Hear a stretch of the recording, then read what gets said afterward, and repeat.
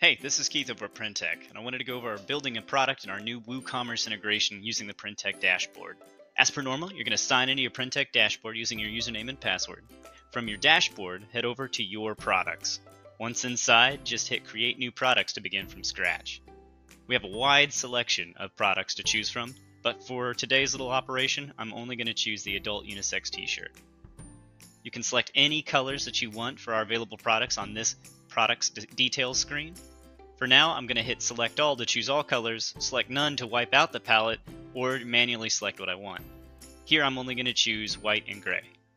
Continue to sizes and pricing to check the next menu out, which allows you to adjust the pricing for either each individual size, or add your profit margins across the board to every product. After you've entered a profit percentage, you can click in the retail price to adjust it in real time.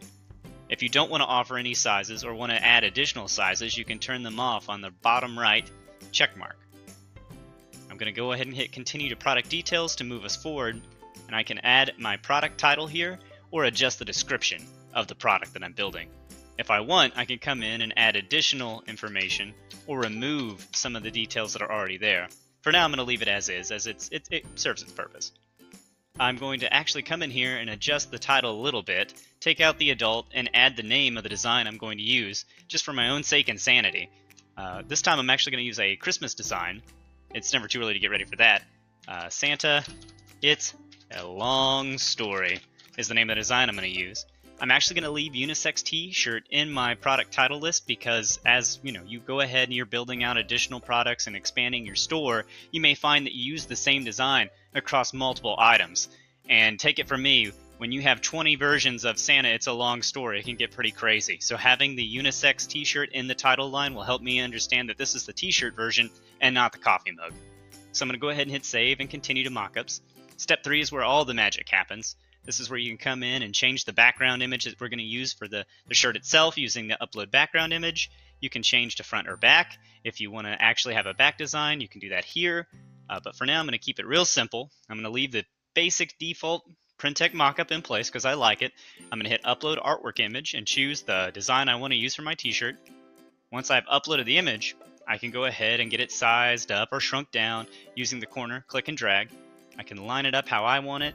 And then once I'm happy with it, all I have to do is hit save and finish. And before we move on, I am going to recommend that you always try to use a 2800 by 3200 resolution image at 300 dpi if possible.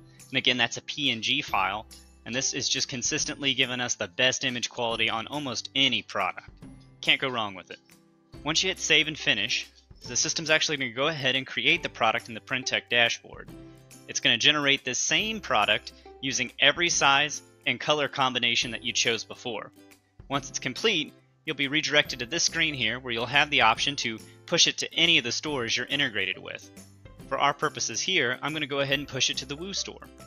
The other menu options you'll see here are the pricing, and if you want at the bottom, you can actually make some last minute adjustments to the products if you see fit. Say you got something out of line or you wanted to remove a color, you can do that before it pushes over.